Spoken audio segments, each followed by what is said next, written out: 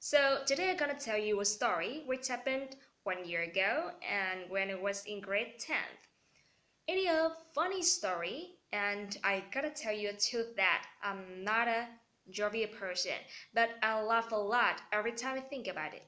The story happened at a peaceful morning last year when I was reading books at the park. Suddenly I heard a loud sound.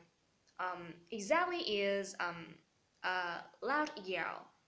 I stood up immediately after I heard this sound. I saw a dog run after a little boy. I'm sorry for this boy because it's very dangerous for a little child. I yelled to him so many times, "Hey boy, come with me! Come with me quickly, it's very dangerous for you!"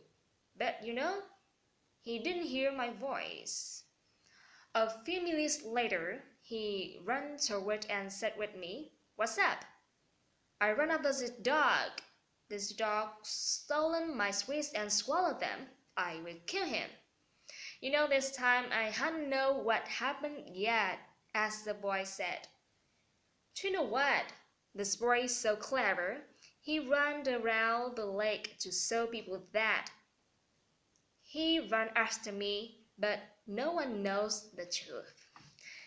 It is a funny story, but it is not the fake story in the internet or in other medias. It is a really true story.